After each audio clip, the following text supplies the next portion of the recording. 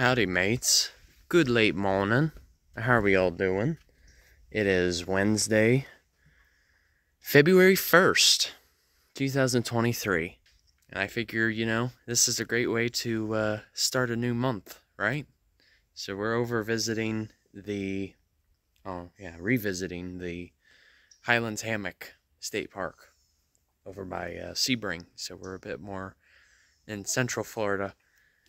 And it feels really good to be back, because as I've mentioned before, ever since I was, a little kid, I think I probably had to be about 7 or 8 years old was when I came here for the first time. It was Highlands Hammock that, it was technically my first state park that I ever been to in Florida. So it, of course, holds a very special place in the heart.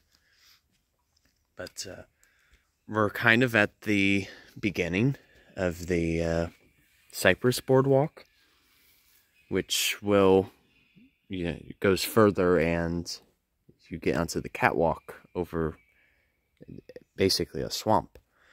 However, though, that's not really the basis of why I made this video. I wanted to point out this guy right here. We've got what's known as a Royal Fern.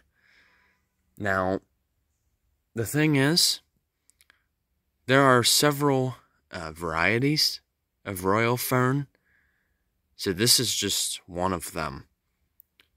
There's other varieties called Old Royal Fern and even New World Royal Fern.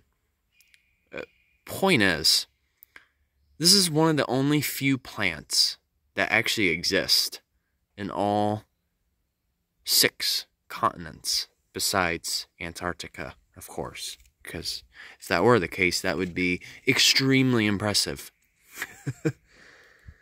But this fern is unique in the fact that it has a double pinnate arrangement. So basically what I mean by that is, if you look at the arrangement, so, okay, you have the main stem, right? Just follow the finger there. So double pinnate, so you can see there's 2 little limbs that are directly opposite of each other. And on those limbs, you have the fronds that are also alternating. So in a sense, that's a very unique characteristic for a fern, because that doesn't really happen too often. Whereas, we have another example. I believe this is almost looks like bulblet. Quite honestly, I'm not as good with my ferns down here in Florida. But you can see that this instead has a pinnate arrangement. So instead, on the main stem, the leaves are directly alternating, or they're directly opposite of each other. So, anyways, the first question that really comes to mind, a lot of fellow botanists and even those who are just interested, what is the difference between pollen and spores? Well, here it is. You see, pollen actually is a form of a spore. But the difference is, pollen is more of like it's a male.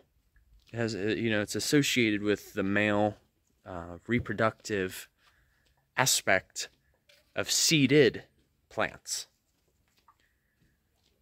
Whereas spores, with ferns or other seedless vascular plants, it's just like a haploid cell. So what I mean by haploid is there's only a single set of chromosomes that are present until it reaches for the female part of reproduction. But ferns, they're very versatile in terms of how they can reproduce. So this is where it gets a little more into the biological aspect of it. So ferns in general are capable of both sexual reproduction and asexual reproduction. Hold on a second. Okay, so back to what I was saying. They are indeed versatile. So I figure since I'm already hitting about 6 minutes, I'm going to break this up into another video. Just because if I do it all in one video, it's going to be a little too long. So be sure to watch this video first, and then watch my part 2. Alright, take care.